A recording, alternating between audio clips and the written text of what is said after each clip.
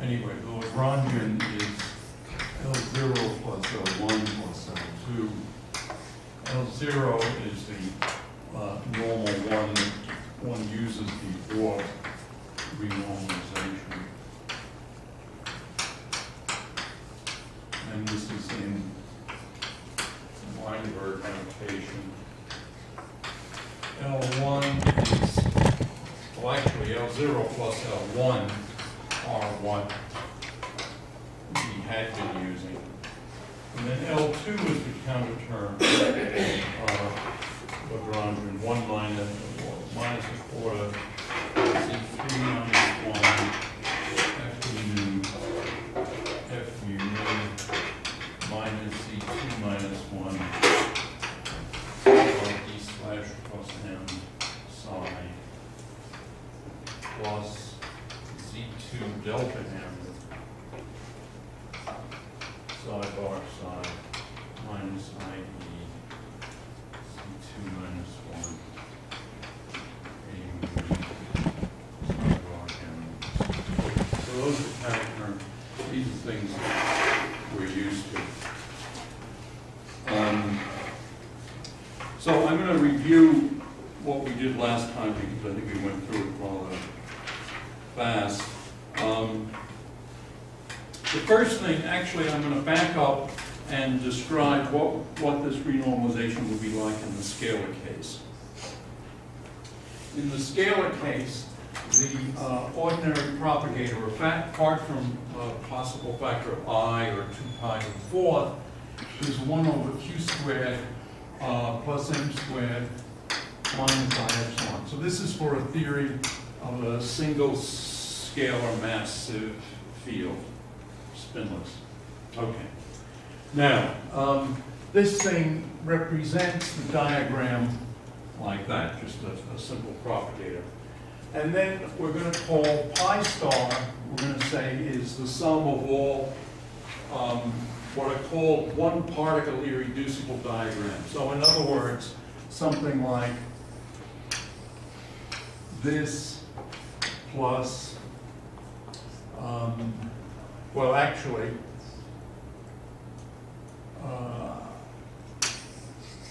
something like that would be okay, depending on what the interactions were. Plus something like this, for example, plus all sorts of other terms. The result is that the full propagator is the, well, let me write it diagrammatically. It's the full propagator, which, so writing it diagrammatically, it would be like this. The full propagator would be then the ordinary propagator plus the ordinary propagator, and then this thing, so maybe I'll just write this like that, for full propagator. And I'll write this for pi star. So what we've got is this plus,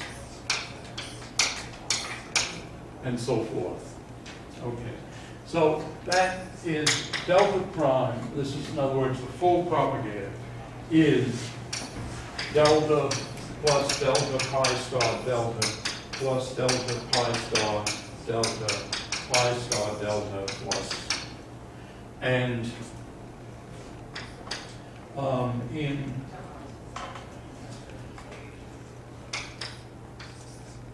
terms of numbers, that's q squared plus m squared minus I epsilon plus 1 over q squared plus m squared minus I epsilon. Pi star 1 over q squared plus m squared minus I epsilon. And then the same thing, or to write it a little bit, anyway, it's in other words, 1 over q squared plus m squared minus I epsilon, pi star 1 over q squared plus m squared minus I epsilon, pi star 1 over q squared plus m squared minus I epsilon, so forth.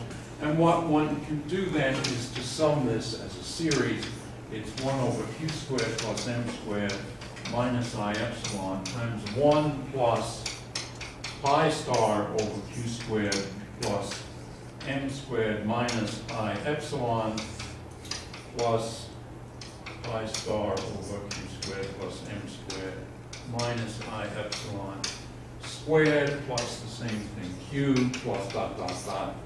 And this is our favorite geometric series. And so you get delta prime is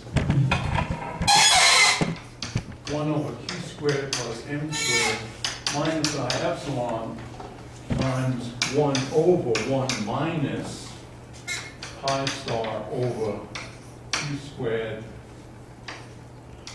plus m squared minus I epsilon. And then multiplying through, we get 1 over q squared plus m squared minus pi star minus I epsilon. Okay. So that's what the full propagator then is. Now what we know is we don't know what this thing is as a function of q squared, but we do know that near q squared equal to minus m squared in Weinberg's metric, then we have a pole in this thing. We know this thing is supposed to be, we know this has to be 1 over q squared plus m squared minus I epsilon near q squared equal to minus m squared. And so that tells us that pi star of minus m squared is equal to 0. Because if this had a value that was different from 0, then it would be changing the mass. And this is the physical mass. The next thing is that we also know that the residue up here is 1. Because this is the, we know the propagator has to be this with a 1 here, not 3 or 2.5. Again, we've taken out the 2 pi before. So that means that also, that means that pi star of q squared has to have a leading term, which is, say, b q squared squared plus c q squared cubed plus and so forth. Well, I should have written this as q squared plus m squared because we're expanding around minus m squared. So it looks like that. In other words, when q squared is equal to minus m squared, the thing is identically 0, and the departure from 0 doesn't involve a term that's linear in q squared plus m squared, because if it did, it would change, it would multiply q squared plus m squared here by a factor, and that would change the residue from 1. Okay? In other words, were this thing equal to... It would be like a 1 minus a. Yeah, right. Let me get back to it explicitly. If there were an a q squared plus m squared plus dot dot dot, then this delta prime would be 1 over 1 minus a times q squared plus m squared minus I epsilon. And that would mean that the residue was 1 over 1 minus a rather than 1. And that's a no-no. So those are the two conditions that one derives for this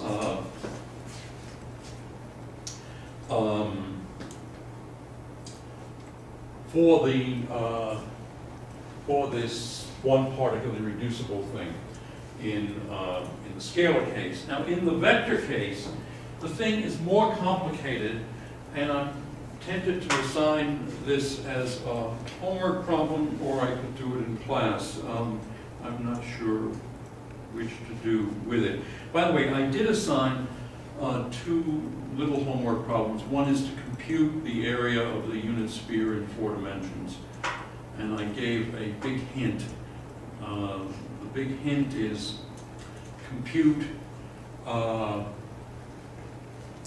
compute the Gaussian e to the minus x squared in d dimensions in rectangular coordinates and in spherical coordinates. Compare the two, you quickly get the right answer.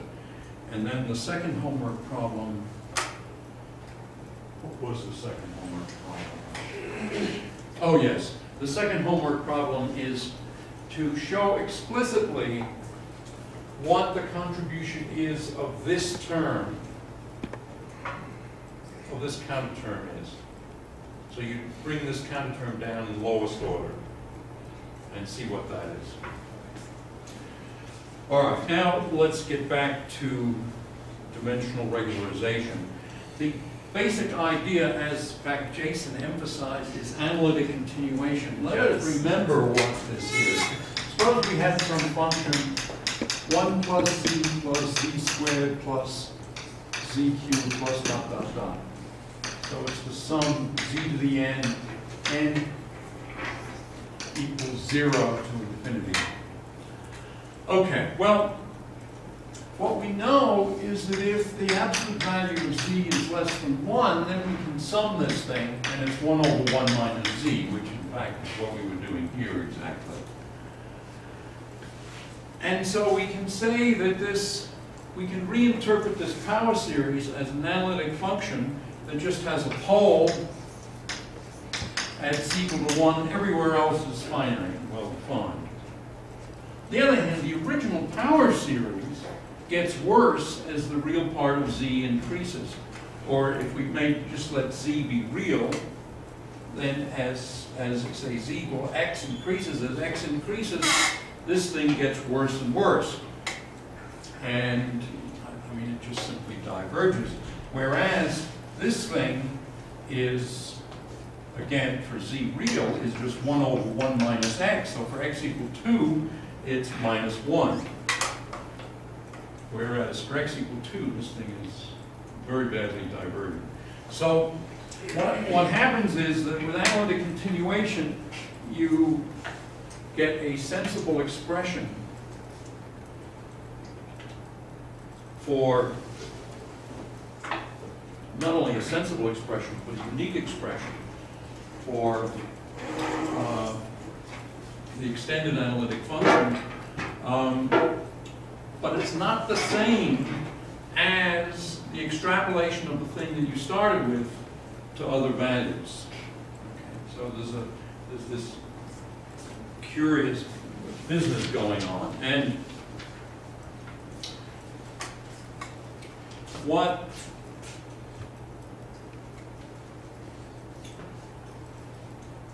we saw was that, let's see, let's just review pi star rho sigma of q squared. It was minus I e squared over 2 pi to 4. Default a big trace, and I don't know if I should write all this down. Minus I p slash plus m gamma rho minus I p slash minus q slash plus m gamma sigma. And then this was over the two propagators, p squared plus m squared minus I epsilon and p minus q squared plus m squared minus I epsilon. All right, so this is what we started with last time. And this in particular is for the diagram where we have a fermion propagator with momentum p, and then another fermion propagator with momentum p minus q, and a vertex here and a vertex there. Those give you the E and the gamma rho and the gamma sigma. Okay. Now, the first thing we did was we used Feynman's trick of this 1 minus x a plus b x squared, and we were able to write that in a nicer form. and we introduced the traces, and let me skip several steps because we did go through this last time, and we eventually got something like 4e squared over 2 pi to the 4th, integral 0 to 1 dx, integral, oh, and we saw that at least if q squared was, if minus q squared was less than 4m squared, then, and by the way, the 4 comes because there's a factor of x, 1 minus x. x1 minus x, if x is between 0 and 1, has a maximum at x equal to half, and the maximum is 4.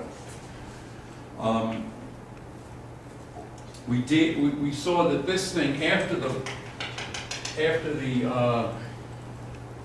Feynman trick, was something that had poles, let me see, yes, here and here, and so we then rotated that up to, made it an integral like this, and so we then had a Euclidean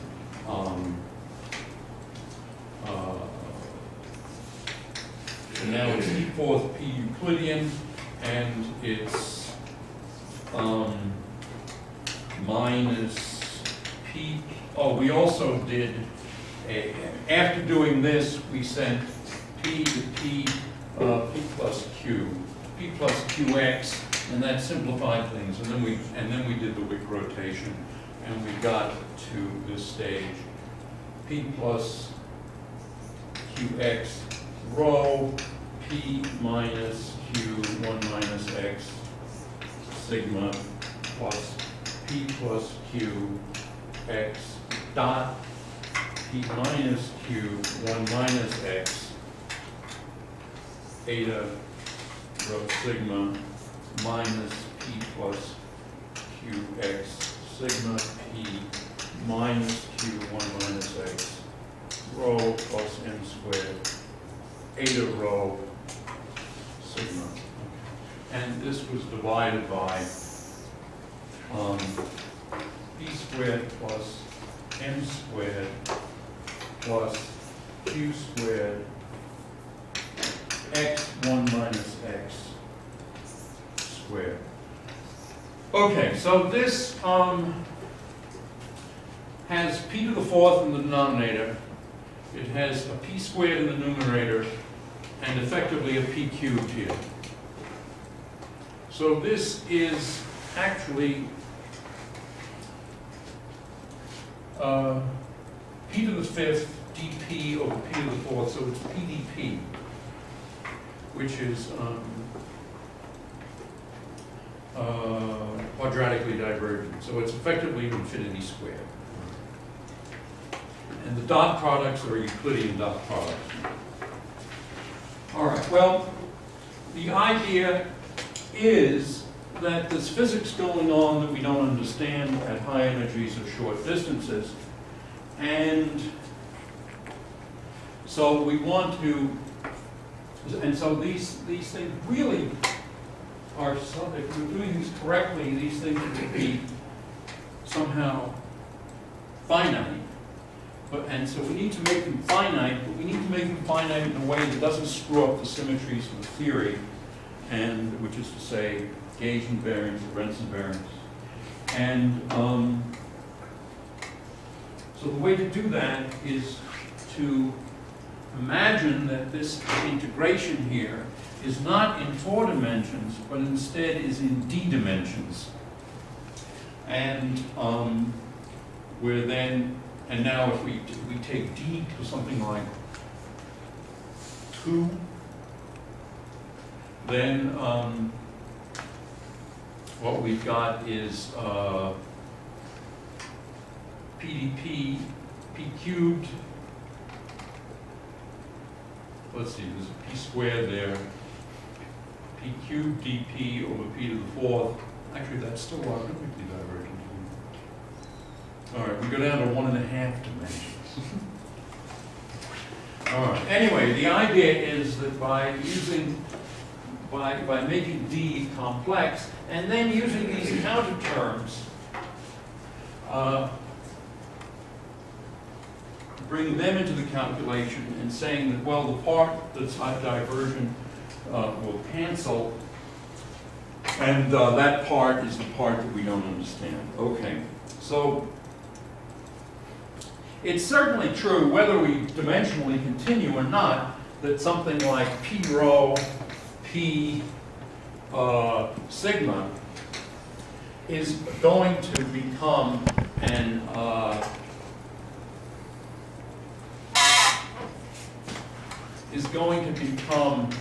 eta rho sigma times p squared over d. I mean, this would be true even in actually, I don't know why he does eta rho sigma, because we're here already Euclidean space, and so this is really delta rho sigma. So I think, in a sense, it's really delta rho sigma. Anyway, and the same thing, so the fact that these do what we said they would do, namely P mu, P nu, P rho, P sigma, or if you want, before you've done the Wick rotation, this would go to P squared squared, and then, as I said last time, eta mu nu, eta rho sigma, plus the two other terms. And so that's divided by, of course, P plus 2. And then the area of the unit sphere, the thing that you're going to calculate, is 2 times pi to the d over 2 over gamma to the d over 2. Of course, when you do the thing as a homework problem, you show that this is true for integer values of d. And then you can extrapolate analytically continue. Okay. Well, once you've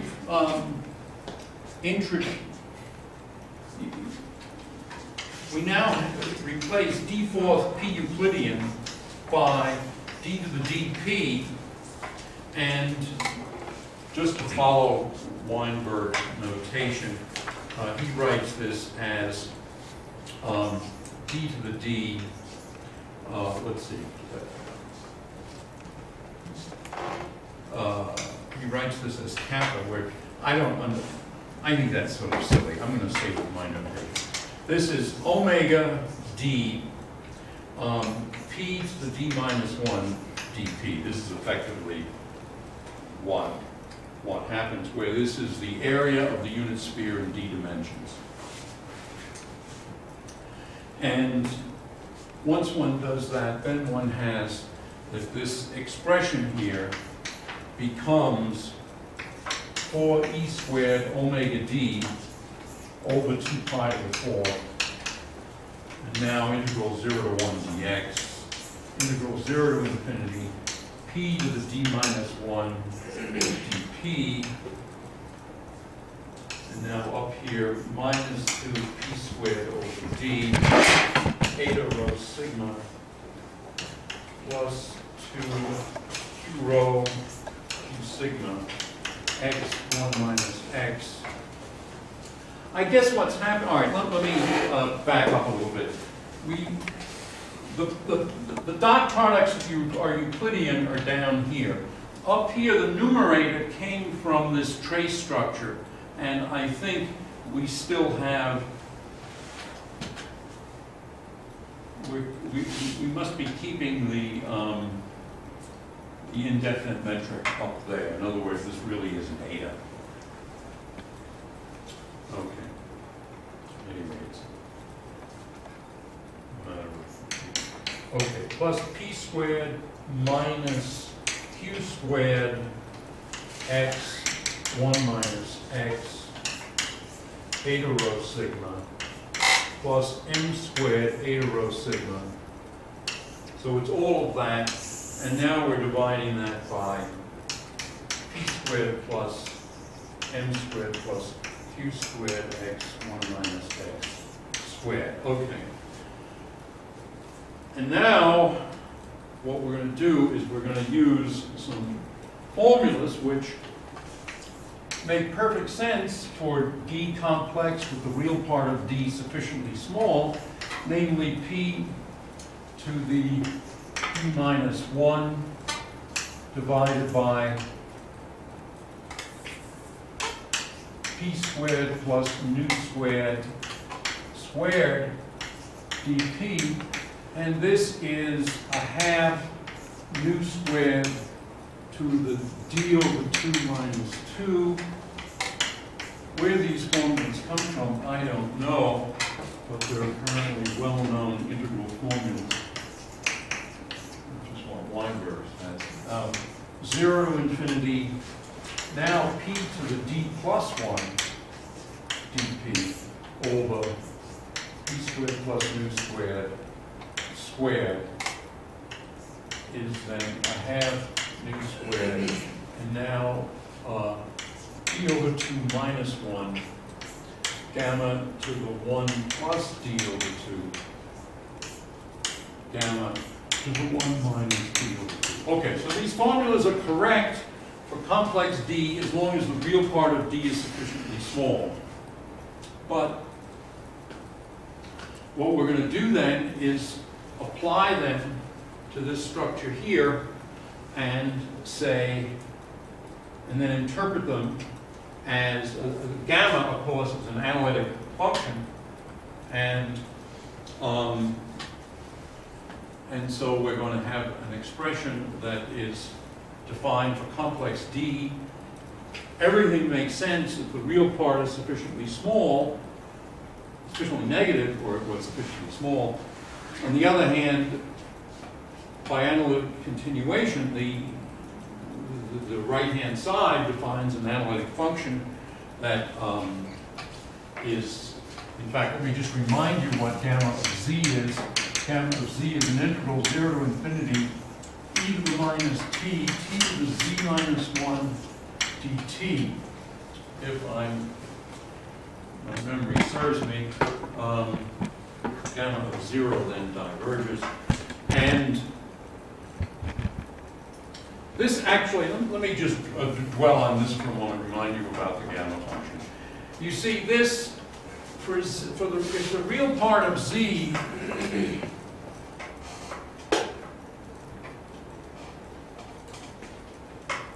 right, if the real part of z is greater than 0, this is perfectly well defined. The problem comes when the real part of z is 0 or negative, because then you get a pole at t equals 0.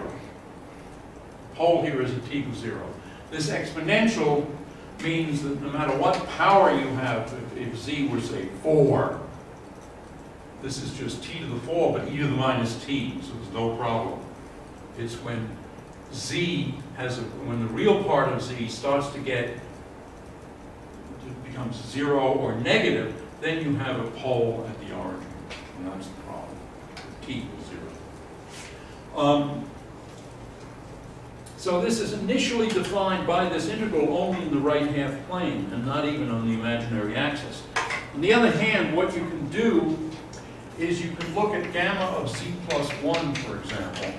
This is integral 0 to infinity e to the minus t, t to the z dt, because we replace z by z plus 1. You can rewrite this as integral 0 to infinity minus d by dt of e to the minus t, t to the z dt. And of course, I haven't done anything here because the derivative of the exponential is just the thing itself. Now we integrate by parts, and what we get is 0 to infinity e to the minus t d dt, t to the z dt, and this gives you integral 0 to infinity e to the minus t z, t to the z minus 1 dt, which is z gamma of z. I've dropped the surface terms of e to the minus t and t to the z at infinity, obviously, and at t equals 0, as long as, again, the real part of z is positive. Anyway, we then get this identity, gamma of z plus.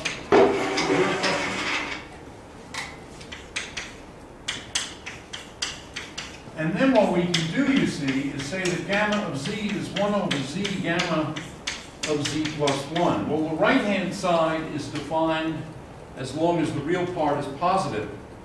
But now the real part of z can be minus 0.9, and then the real part of minus 0.9 plus 1 is still positive. This thing is well defined, and we've defined this here. And then what we can do is write this as 1 over z plus 1, gamma of z plus 2, and so forth. And then what we do gradually is we analytically continue into the left-hand plane. In fact, we can analytically continue it to everywhere except for poles at 0, minus 1, minus 2, minus 3, minus 4. Apart from that, the function's analytic. And so that's an example of analytic continuation that's a little more relevant to dimensional regularization. But anyway, that's what's going on. And are there any questions? Does anybody need a chalk?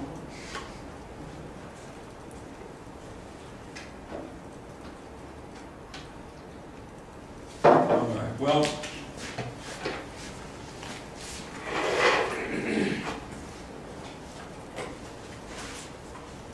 if we now apply these two formulas to this expression here,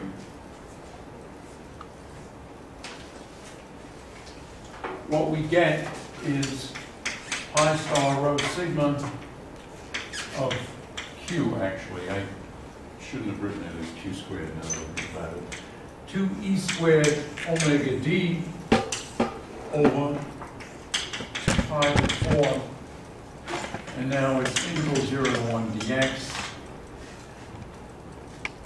And now what we've got is the following. It's 1 minus 2 over d, a to rho sigma, m squared plus q squared, x, 1 minus x, to the d over 2 minus 1. You see, this is what's come from these formulas over here. That corresponds to nu squared.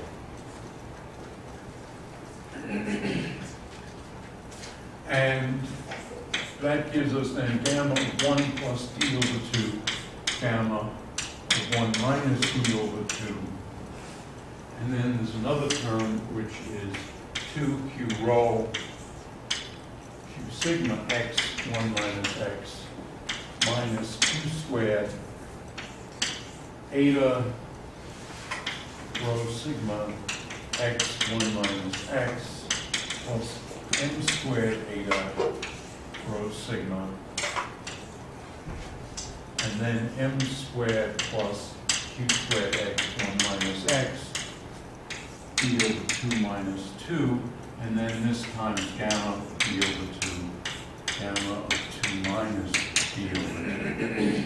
All right, so that's what happens. And again, this all makes perfect sense if the real part of d is small enough.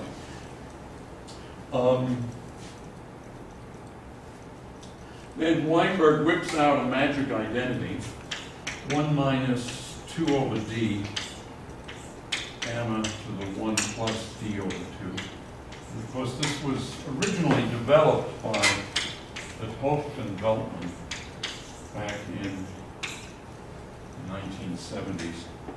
1 plus d over 2, 1 minus d over 2.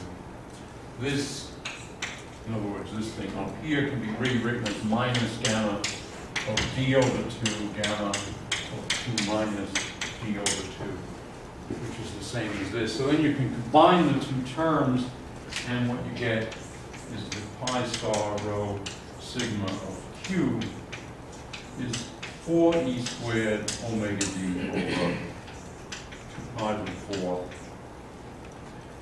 gamma of d over 2, gamma of 2 minus d over 2, q rho q sigma minus q squared eta rho sigma times an integral 0 to 1 dx x 1 minus x m squared plus q squared x 1 minus x. So d over 2 minus 2. All right.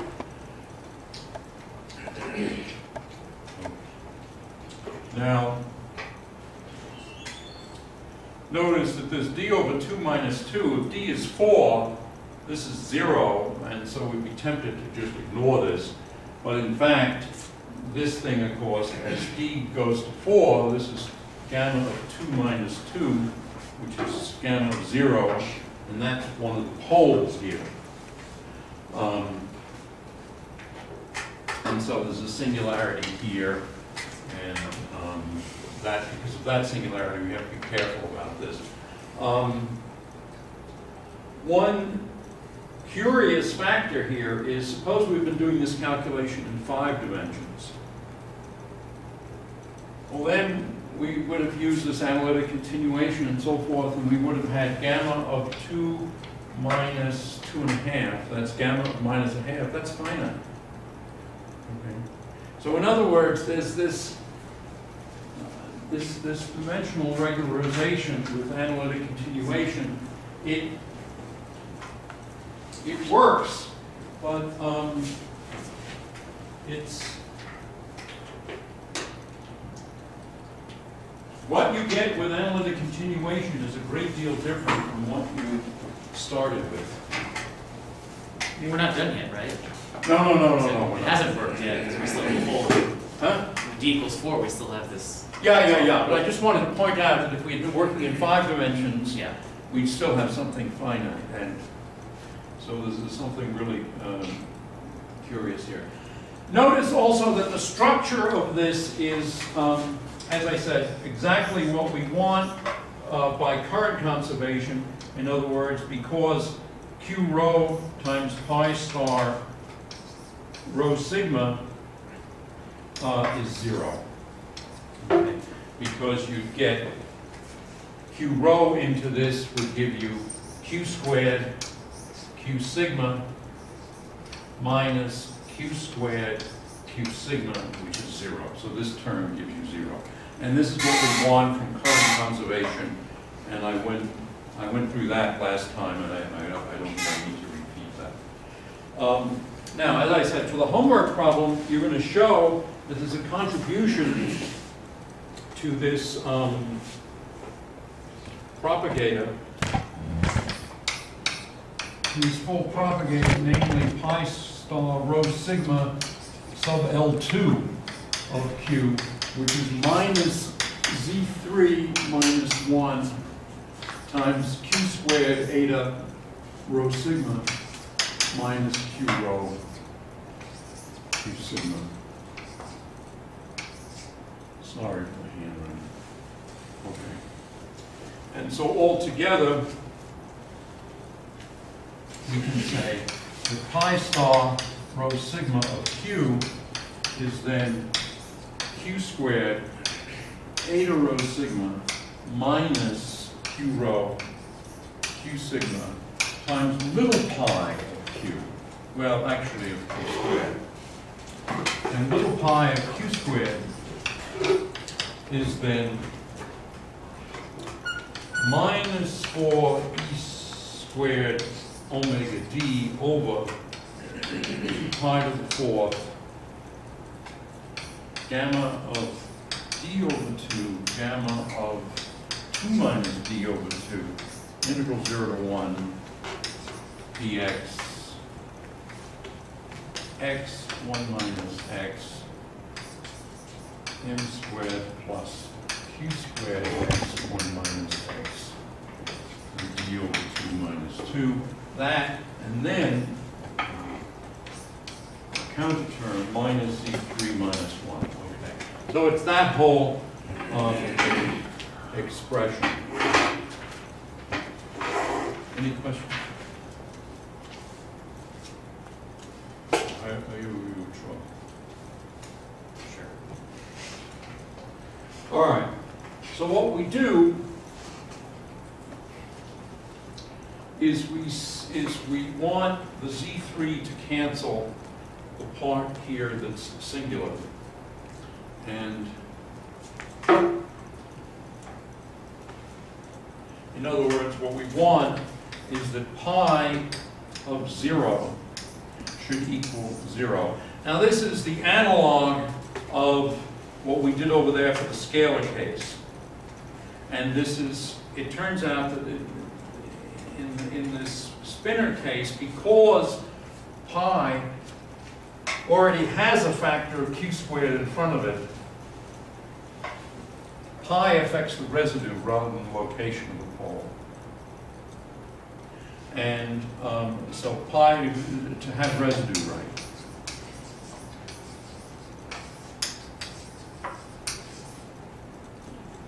Of pole at q squared equals 0. This is the photon. The mass is the photon. We're talking about the photon problem. And so that's what we want. So we want when q squared is equal to 0 that that this thing should be 0. And that then tells us that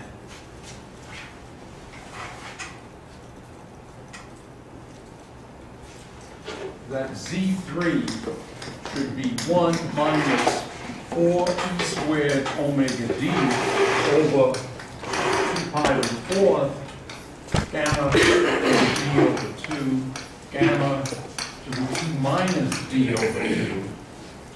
And then if we set, you see, q squared equals 0, well then this thing is gone and we just have m squared to the d over 2 minus 2. So this is m squared to the d over 2 minus 2, and then an integral 0 to 1, x1 minus x dx. Okay. And, well, one can do that integral, and then you get an expression for what Z3 is. Now, Z3, then, as we let d approach 4, Z3 then has this pole. Although, as I said, if we work in 5 dimensions, it wouldn't. But it doesn't matter that Z3 has a pole because Z3 is one of these counter terms. In other words, when you write down this Lagrangian, you really don't know what these z's are. They could be infinite quantities. The important thing is to have the finite things, which is to say this pi, this pi rho sigma be of this form with this thing equal to 0 when q squared is 0. All right, so once we set Z3 equal to what I just said, then we get an expression for pi of q squared. And it's minus 4e squared omega d over 2 pi to the 4th gamma to the d over 2 gamma to the 2 minus d over 2 integral 0 to 1 dx x 1 minus x, and then all this times m squared plus q squared x 1 minus x to the d over 2 minus 2 minus m squared to the d over 2 minus 2. And when we look at this, we see that there's this pole here, so we're not quite out of the woods yet. On the other hand, what is this gamma of 2 minus d over 2? Well, gamma of 2 minus d over 2 is approximately 1 over 2 minus d over 2 minus gamma, little gamma, where little gamma is 0.577 dot dot dot. This is known to the Germans as Euler's constant, and to the Italians as Mascheroni's constant. By the way, Euler, I was shocked. Euler was living in the 18th century. And he produced one of the forms for the gamma function, one of the expressions for the gamma function, which exhibited all the poles at the negative integers and so on. Pretty amazing. Okay, so we've got this pole here. And if we take this expression and put it in here just to look at what Z3 is and do this integral, then we find that this is that Z3 minus 1, the infinite part of it, is e squared over 6 pi squared t minus 4. So that's the infinite part. What does that mean? The part that doesn't have gamma? The little gamma? Well, the part that, in other words,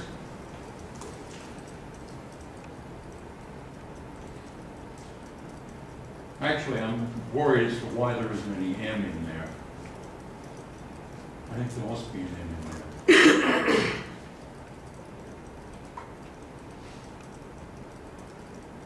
Well, I don't know. He has a, Weinberg has a particular way of evaluating this. He says this is this. But yes, it is the infinite part. And yeah, you're right. This, this, with the m will contribute to the finite part, and the various things that contribute to the finite part, to the infinite. Okay. So now this is the expression we have though for pi. And now, what's the story? Well, this, of course, a to the z, of course, is e to the z log a, right? And so we apply that to this, and then what we find is that this structure here is e to the d over 2 minus 2 times the log of this structure here, log of m squared plus q squared x 1 minus x.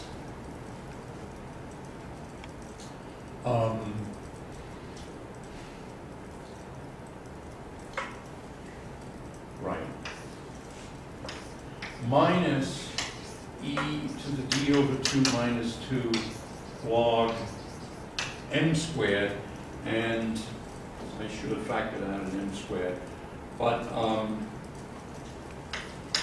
this then gives us d, expanding, the ones are going to cancel, and we're going to get d over 2 minus 2 times log of m squared plus q squared x 1 minus x minus log of m squared, so that's over m squared. So that's what the integrand is near D4. And then this thing here, of course, is 1 over 2 minus d over 2 minus gamma.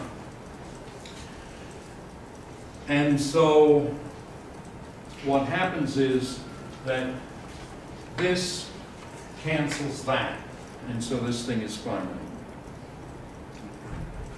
So in other words, the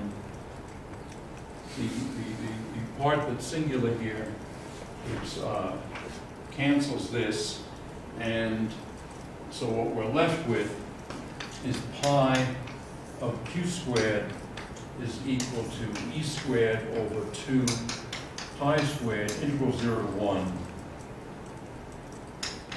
x 1 minus x log of this thing. So in other words, if I divide through by m squared, what I get is 1 plus this m squared. So this is then log of 1 plus q squared x, 1 minus x, over m squared dx. All right, so that's the final answer. And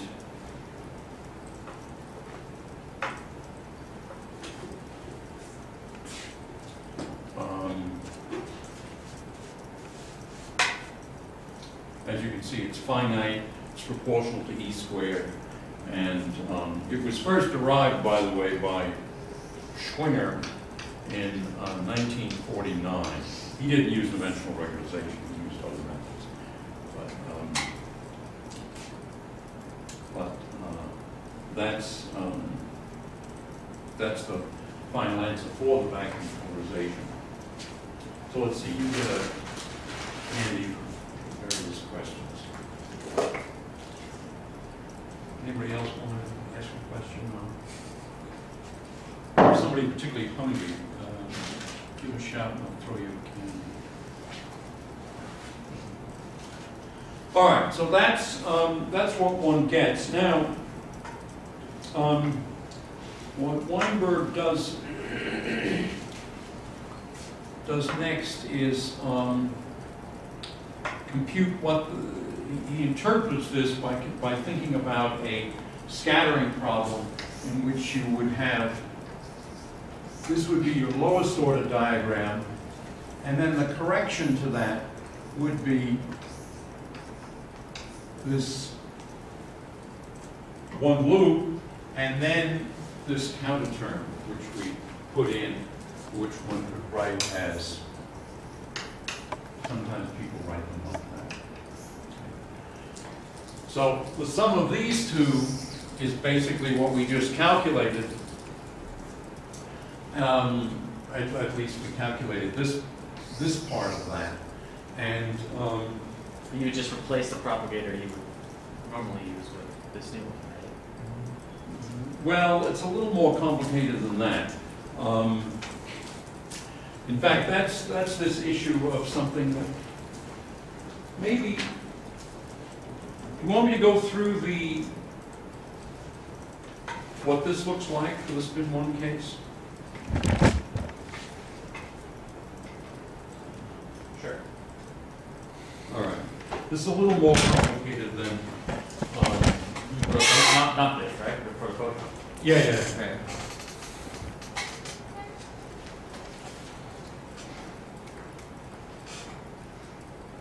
All right. So now I have to find some board space. The darkest board that I can see is that one over there. So I'm going to go down there.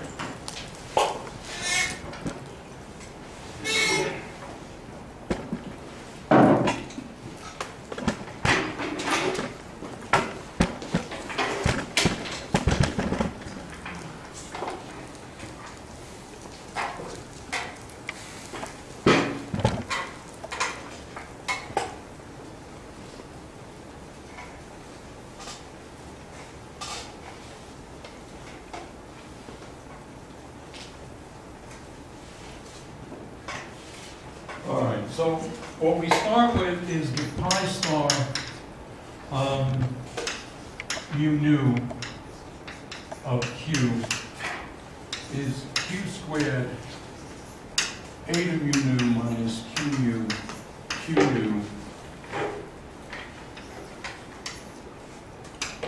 pi of q squared. All right, so this is Weinberg's 11.2.16.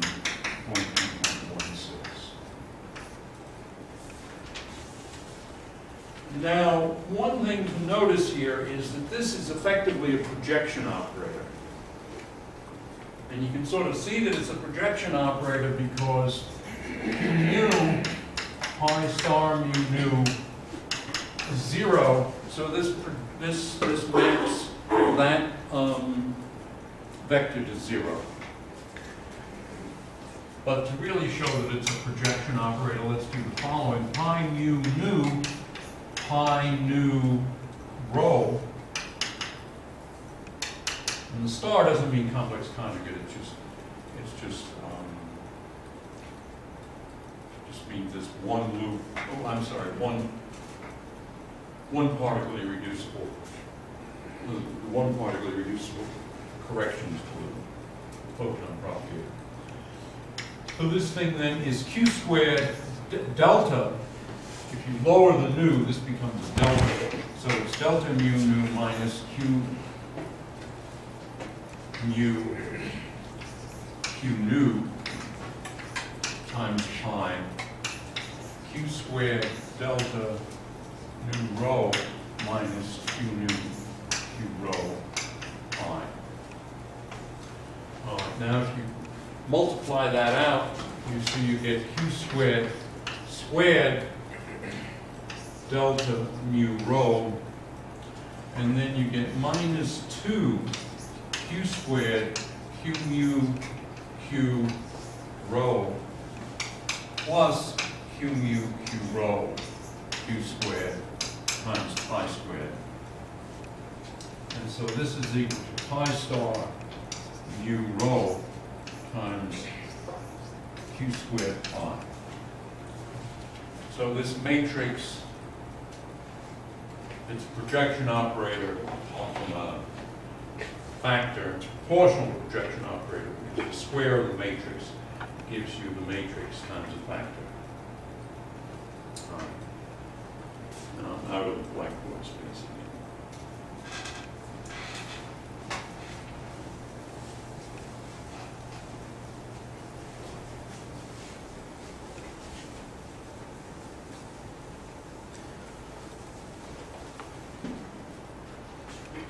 And so now what we have is delta prime.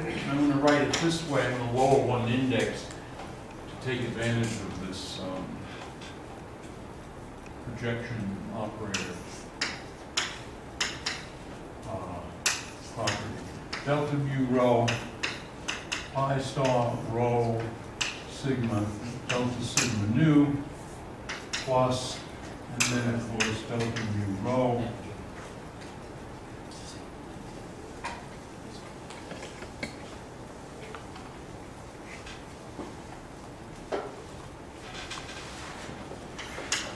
Pi star rho sigma, delta sigma phi, pi star phi lambda, delta lambda nu plus higher order terms. Okay.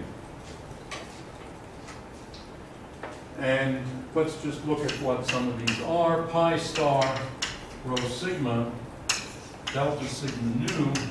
Well, this is just pi star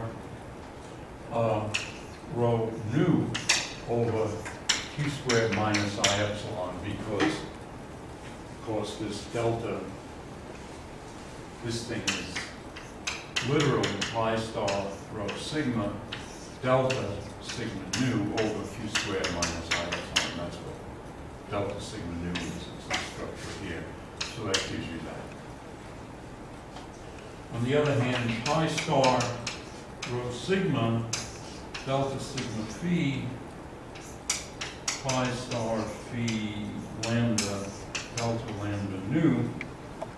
Well, this is, just using this result twice, this is pi star rho phi, pi star phi nu over q squared minus I epsilon squared times, oh, and then this times this is pi star rho nu q squared pi over q squared minus I epsilon squared.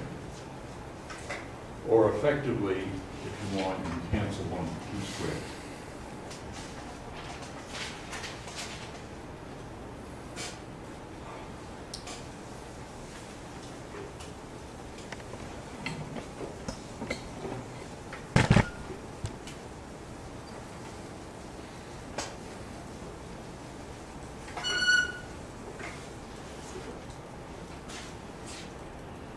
Okay, so what we have then is that this delta prime mu nu is delta mu nu over q squared minus I epsilon plus pi star mu nu over q squared minus I epsilon squared plus pi star mu nu pi q squared over q squared minus I epsilon cubed.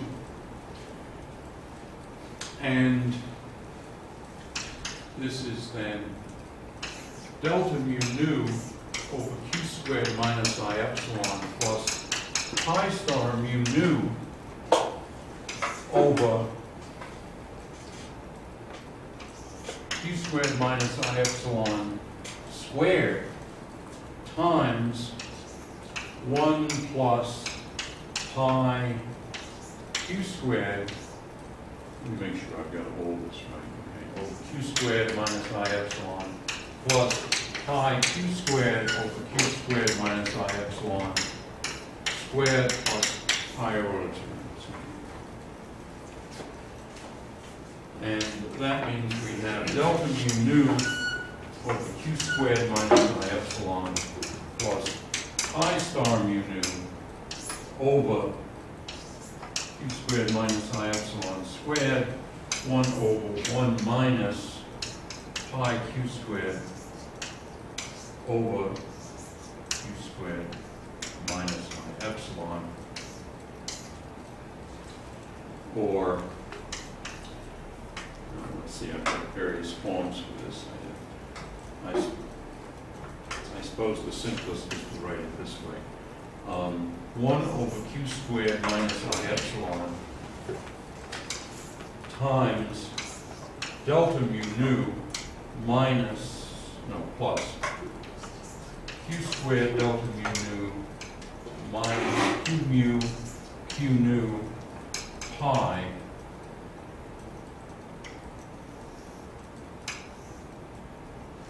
over q squared minus I epsilon minus pi q squared. All right, that at least.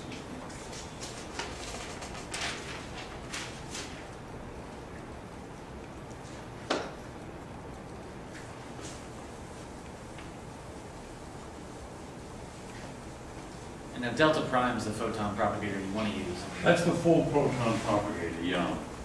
For diagrams that have these loop corrections. Yeah. But it also captures the diagram without any loops too, right? Because it has the regular delta in it. Yeah. Absolutely. Okay. How much time? Will we have a little time? So I've got all of these expressions. I'm not certain as to which is the neatest one of these. All right, I'll just go through them all. Delta prime mu nu then is 1 over q squared minus I epsilon. And then we have delta mu nu. Let's factor out the delta mu nu. So we have a 1 here, but then we have a delta mu nu from here. And this delta mu nu, that one is q squared pi over q squared minus I epsilon minus pi q squared.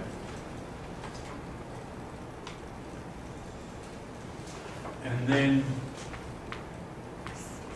minus q mu q nu pi over q squared minus I epsilon minus pi q squared.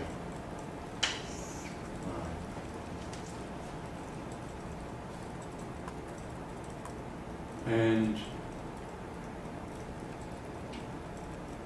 so now I'm going to divide by q squared, and I'm going to ignore that epsilon. I'm taking the view that we've got the minus I epsilon here, and we ignore the others. I think that's okay. In that case, what we have here is delta mu nu 1 plus pi over, canceling the q squared, 1 minus pi, minus q squared, I'm sorry, q mu q nu, pi over q squared 1 minus pi. All right, now manipulating these two, you see you get 1 minus pi plus pi over 1 minus pi. So this is 1 over q squared minus I epsilon delta mu nu over 1 minus pi minus q mu q nu pi over q squared 1 minus pi. Okay. So now, what we really want is for this to be the regular propagator when q squared is 0. And so you see, if pi of q squared is 0, then this pole is in the right place. It's q squared, it's just 1 over q squared. There's the pole. And, well, actually, it's the residue of the pole that's being influenced by the 1 minus pi. So so if pi, so we want pi of q squared, or rather pi of 0.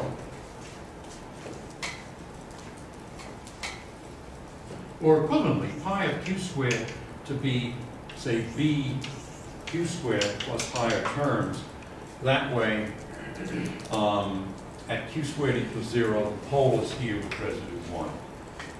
And then over here, this term, so let's just imagine that it's pi of q squared, we'll ignore everything else.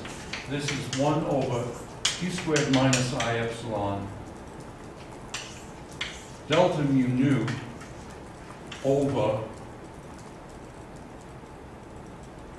1 minus bq squared, and we're looking at this near q squared equals 0, minus q mu q nu,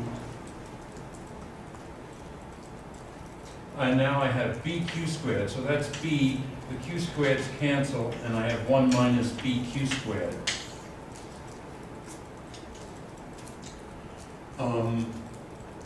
And so now, as we go to q squared equals 0,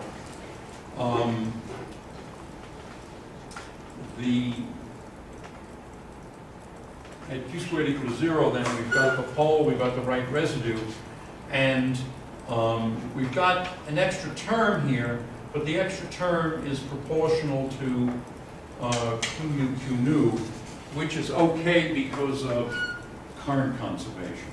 That is to say, these extra factors will, in fact, do exactly what they'll do over here. Namely, they get multiplied by these electron lines, and these electron lines are such that the q mu q nu terms are going to give 0. So that's basically the whole story. It's regrettably rather complicated.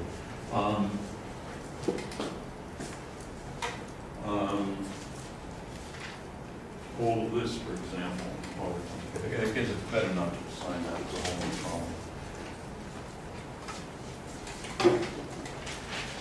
Okay.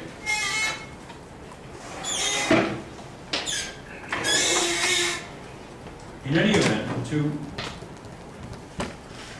see, we have 1 minute. Let me just say what one finds out. Well, first of all, this is a vacuum polarization effect, and it contributes to the Lamb shift. How much? Not very much. It contributes delta E over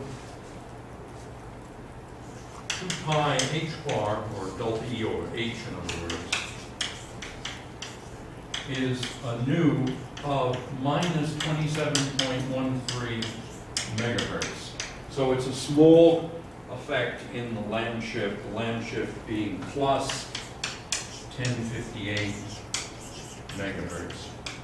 On the other hand,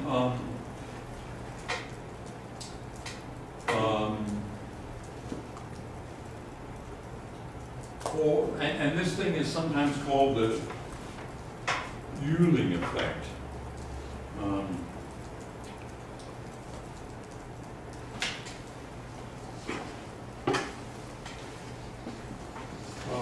So what Weinberg does is compute the scattering, and the effect of the scattering, the effect of this pi is to introduce a new potential, V, which is, if this has charge E1 and that E2, it's E1, E2, then an integral d cubed x, d cubed y, eta x, eta y, over 4 pi x minus y plus r, where this is r. And this eta, let me write it over here. This eta of r is delta cubed of r. Now the delta cubed of r is what you get from this. So if eta is a delta cube, you just get Coulomb potential, E1, E2 over 4 pi, the distance. It's eta of r plus 1 over 2 pi cubed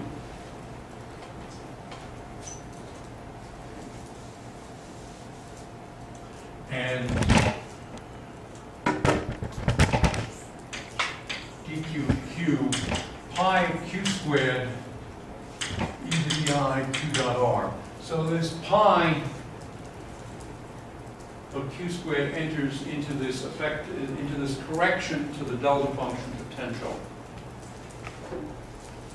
And so it adds effectively a soft term to the delta function potential.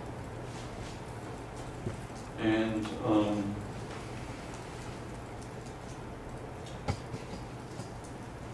well, Soft in what sense? Like scattering?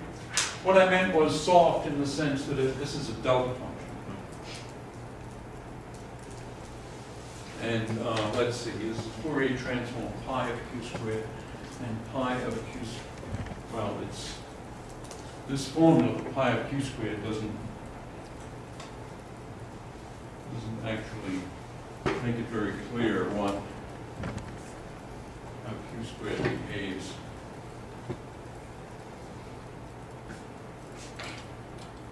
I'm not even sure it's soft. All right, well that's enough. Next time I'll say a few more things about this and then go on and do some other things related.